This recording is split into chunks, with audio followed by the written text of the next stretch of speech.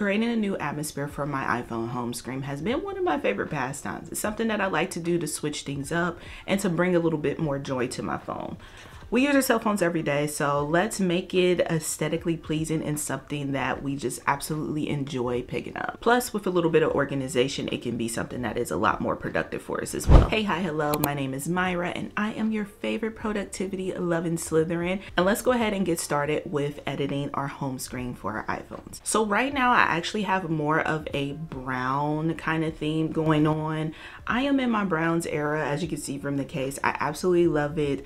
The browns and greens right now is just speaking to me, but lately I've been wanting something with a little bit more pop of color. We're getting into spring, we're getting into April showers kind of season, so I wanted to change it up and thought, why not do it together? I typically get my widgets and things from Etsy. I think it's a cool thing to kind of support people who create digitals and small businesses, because that's what I do as well. However, if you're looking for a free option, you can definitely find app covers and widgets and backgrounds on Pinterest. That's my favorite go-to for things like this. So like I said, I immediately hopped over to Etsy and tried to see something that will not only still fit the brown thing, because I am still feeling it, but also add a little bit of color. And I stumbled across this set called Bookish, which feels about right for me.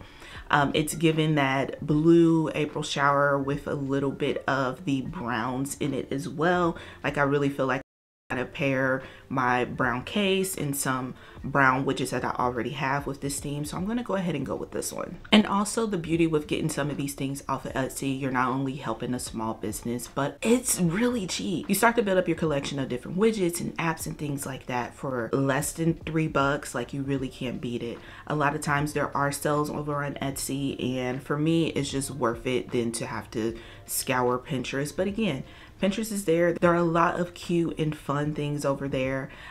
You just have to kind of take the time to dig for it. And me personally, most of the time I don't have the time to. So now that we have our photos for our background widgets and app covers, let's go ahead and get started in customizing all of our apps. Apple does make it pretty easy to change out our apps. The only downfall is, one, it can be a little bit tedious, but we'll walk through it together. And then two, when you want to change things up, you do actually have to go through this process all over again. It would be nice if we can just change out the photos for our existing ones that we already have. You would think it would be just as simple, but unfortunately at this point in time, hopefully Apple does fix this in the future, but at this point in time we do have to create all new apps, which can truly take time. So once you either gather your images from Pinterest or get your set from Etsy, go ahead and save that either on your iCloud or on your phone.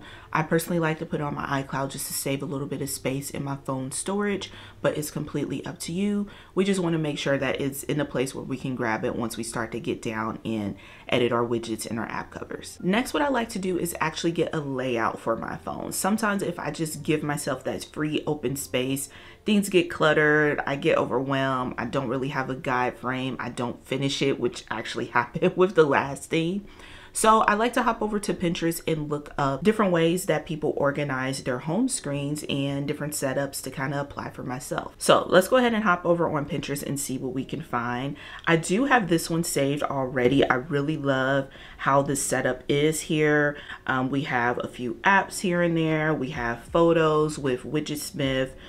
We also have really big long widgets, the little square ones. I really like this setup, but let's see if we can find something a little bit different. So I just go ahead and search in iPhone wallpaper, and usually we can get a kind of an idea of different setups and things that we can do with our own home screen. Let's go in a little bit further and put in layout and see if we can actually get more. So yeah, we got a little bit more. Let's check out this one. I don't really like all of the big widgets in this one, so we might pass on that, but that may be something that you really like just really play around with the things that you find on Pinterest and different ideas that people present. But I think I am going to ultimately just use this one. Is really good. If you're thinking like, oh man, I really love this theme, but I also really love this theme as well, you can actually organize and change up different themes using the focus feature, where you can set up a whole new layout for when you are at work or when you are studying, things of that nature. So don't feel like you have to limit yourself to just one. So let me know if you want to learn more about the focus feature and changing up your different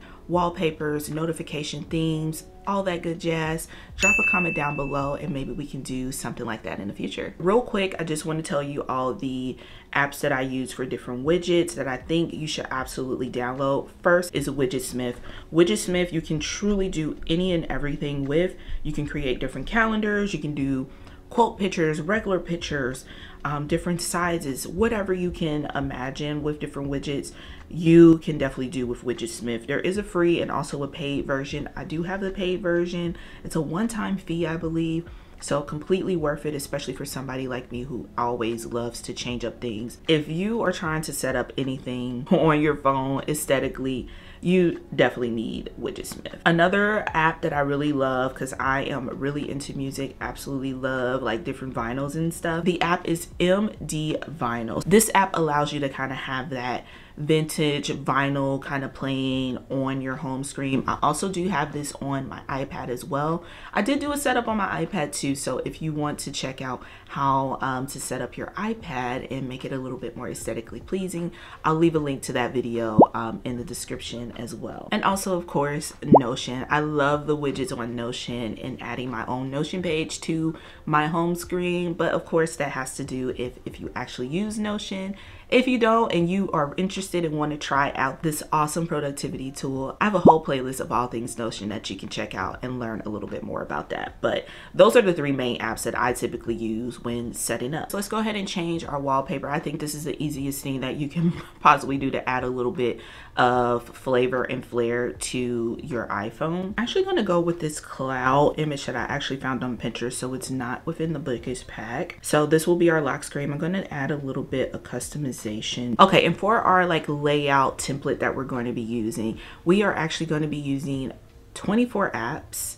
And I just so happen to have 24 apps already on my phone, but I think at this point you may want to jot down the apps that you use frequently, the apps that you want to see on your home screen. But let's go ahead and walk through editing your app covers. So first up, you're going to want to get the app shortcuts. It should already be on your iPhone. It comes automatically with it. And in the top right hand corner, you're going to see a plus sign. Let's go ahead and tap on that. And for this shortcut, you're going to want to actually open up an app. So down below, they do have suggestions, but if you don't see open app, just hit add action and open app should pop up there. So from the screen you see open app. App is a little bit highlighted with blue. You want to tap on that app area and actually choose the app that you want to open. So since we're in the A's, let's go ahead and choose Amazon. Except you want to go back to that drop down list and choose add to home screen.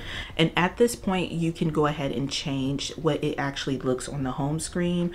On the bottom right under home screen name and icon, we want to click on this pink icon or whatever color it is for you right next to the name Amazon, and you can choose a photo, take a photo, or pull it from your files. So here I'm going to go with this color number 3, so we're going to open up that folder. And typically with these icon kind of folders, they name them by the actual app name. There's different numbers. So what I typically like to do is see if they actually have my app, and I type in Amazon, which they should have, and they do. And there we have the Amazon icon, really pretty in the color from the pack. Let's go ahead and hit add, and it should hop right back to our home screen. And from here, I typically like to make sure that I delete the older icon here, and that way we don't end up with so many duplicates. So if this is your first time doing this, you won't have to delete the older app, but if you have older ones like I do, you want to make sure each time you add a new app you go in and delete the old bookmark, because it will cause some confusions and then you have all this cluttered mess as well. So I'm going to go ahead and proceed to do all the rest of my other apps here, and then we're going to go ahead and get into the widgets. All right, I have all of my apps updated now and they look absolutely gorgeous. So let's check out this MD Vinyl one. Honestly, what I have right now with this white background is really doing it for me, but we can really go in and actually edit it as well. So let's go ahead and edit the widget. I do like the long style of this, so we're going to keep it there and just kind of play around with the themes. Let's look at the blur one. I'm not mad at that. I think I'm going to stick with white on this one, but yeah, play around with it. They do come in the smaller size as well as an even larger size. So let's work on our Notion widgets. So right now I do have just this basic long Notion one that shows my favorite ones, but I do think I want to have these little smaller ones like we seen in the layout that I picked out. So we're gonna hold down on the home screen until you see things that are like wiggling. We're going to hit the plus sign in the top left hand corner, and let's just search up Notion. Let's just go ahead and do the smaller one here, and I'm going to pick like for my content plan. Tap and hold to set up. I'm going to choose my page, and I'm actually going to do my content planning hub one, and there it is. I think it fits perfectly. So I went ahead and add my beauty tracker one. I think the background and everything fits perfectly with the overall bookish theme. So there you have it. That's how you add the Notion widgets. And last but not least, let's go ahead and look over Widgetsmith. So with Widgetsmith, which is really nice, you do have the option to actually change out the photos, unlike with the Apple app. So hopefully that is coming soon, but we could just go ahead and change out this Widgetsmith photo by just tapping on it. Now if you want to keep this photo, you can, and just create a new small one. As you can see, I have like small 1, small 2, small 3. You can change the name of it, but it really isn't that big of a deal for me, because personally I just typically swap out the photo for the same one. So let's go ahead and click on the actual photo, and then we're going to click on photo, and then from here you can click from your photo library or from files and go ahead and add the photo that you want to use. So I chose the one with the stack of books and coffee on it. We're going to go ahead and hit save, and if we go back to our home screen, it's automatically updated. So love that it just flows seamlessly with the background, and I love that with Widgetsmith. If you have one that you just want to change the photo to, you can, or if you want to, like say maybe you want to go back to that fall photo again, you can actually create a new one. So let's go ahead and add some more things from Widgetsmith. This time I'm going to do a medium sized one because I do want this long photo with a girl who's sitting and reading her book. So let's go ahead and add that. Right now it is just a calendar because the only medium sized thing that I have on my Widgetsmith is a calendar. So let's go ahead and tap on that so we can actually add in a new image. So within the Widgetsmith app, you want to scroll down till you get to your medium widgets. See, as you can see, I just have one, so that's why I automatically populate to the calendar. I'm going to hit add medium widget, and we're going to create a photo, choose it from files, and hit save. So we're going to press again and hold until everything jiggles, and then we should be able to edit the medium widget by just tapping on the widget. And where it says medium number 1, we just want to click on medium number 2, and there we can swap it out to the girl reading her book. They're really simple. A lot of your apps may have widgets, so if you have a favorite app and you want to check out their widgets, again, just press down on the screen and just scroll through the apps that you have downloaded on your phone. You can search them and just play around with different things. I'm going to finish adding on all my widgets, get things organized, and we'll check out the final look. All right guys, so it is a new day, but we have our icons and everything set up and ready. Here is the final look. Let me know what y'all think, and if y'all took some inspiration and created some new and fresh looks on your phone for yourself. I would really love to know. And of course, if you guys would love to learn more about productivity, definitely make sure you check out these videos here.